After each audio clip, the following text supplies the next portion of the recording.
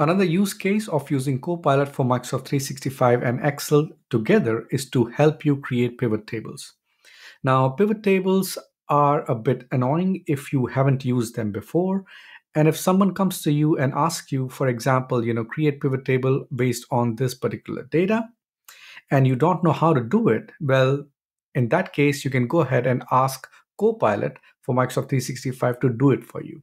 You can even input this particular data into the Copilot, and so that it can kind of guide you a lot more well as well.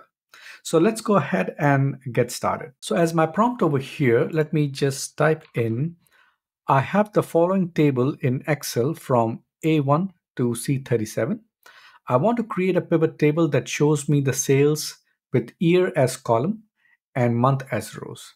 Now what I can do over here is I can also paste this data into my Copilot for Microsoft 365, right? And then I can even be much more specific. What I can do is I can specify here, please describe the steps in lots of detail as this is my first time creating the pivot table. So let's go ahead and see what Copilot suggests us, okay? Okay, so based on our prompt and our data, Copilot has suggested these steps over here that you can follow step by step. So let's just go ahead and see how good are these steps, okay? So for example, it says open your Excel workbook with the data you want to analyze. Well, we already have it over here. And then it says select the range of data for your pivot table. In your case, this should be from A1 to C37. So from A1 to C37, we have selected the data. Now go on to the Insert tab of the Excel ribbon. So we'll go to Insert tab and click on the Pivot Table button. A dialog box will appear. So click on the Pivot Table button and a dialog box should appear. All right, as this is the latest version, we have certain templates over here. However, in the fourth point, it says in the dialog box, choose where you want the pivot table to be placed. You can place it in the new worksheet or in the existing one, depending on your preference. So let's just go ahead and click on existing sheet, okay? And over here, I will provide the space where I want to see that and click on insert. Right? So we have our pivot table available over here. And we have already clicked on OK. And Excel will create blank pivot table and display the pivot table fields pane over here, which it has done. Now, as the sixth step, it says in the pivot table fields pane, drag the year field to the columns area. So we have this year field and we drag it to the columns area. So it's pretty good. All right. This will create the columns label for each year so that we can see. So till now, the instructions have been really good.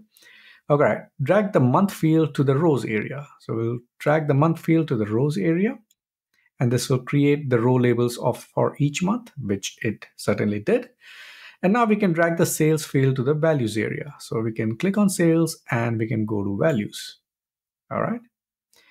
And this will aggregate the sales data and display the sum for each month and year, which it certainly did. Okay.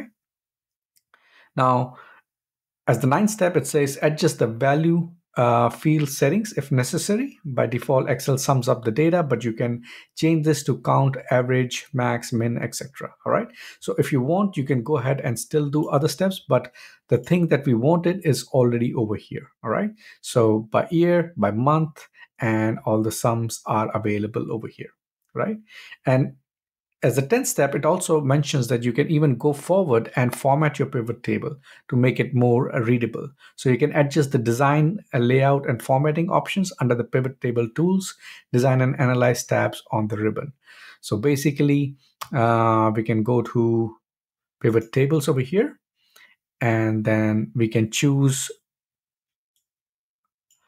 which formatting option we want. So we can select this and it makes a little bit more readable, right? So we have different formattings that we can choose. So we can see that the instructions which were laid down by Copilot are very detailed. And if I'm very new to pivot table, it's very easy to follow these instructions and go ahead and create pivot tables based on the data that is required.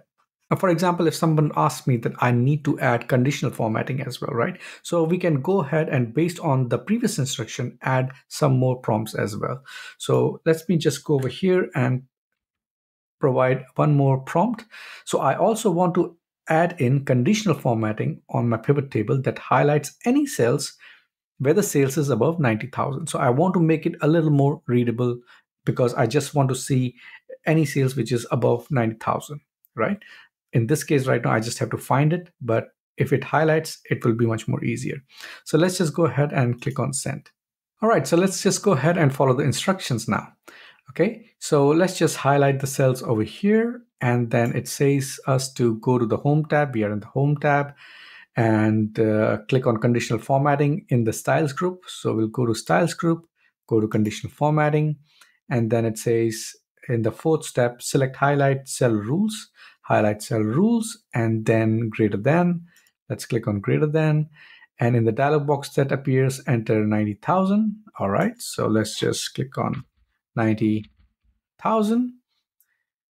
And then in the sixth step, it says choose formatting styles. You can choose from the preset formats or customize your own. So let's just choose a preset format over here. Let me just say, okay, I want to choose maybe green. And then click on OK to apply the formatting. So in this case, we need to click on done. And there you go. You have your formatted pivot table, right? So now it's very easy for me to identify within this pivot table, within this data, what all values are more than 90,000, right? If I were to do with my basic knowledge, I would actually have gone to create new rules. But basically, these steps which were given by Copilot were much faster and much easier to follow, right? So this is a cool thing about using Excel and Copilot for Microsoft 365 together. And you can do this basically for pivot tables, for conditional formattings, and for a variety of different things, which makes it a very powerful tool rather than going to Google and searching for what you want to do, right? So it basically gives you instructions which are very specific to your use case, which definitely makes it really, really powerful. I hope you like this video. Why don't you go ahead and try it for yourself? We'll meet you in next video. Bye for now.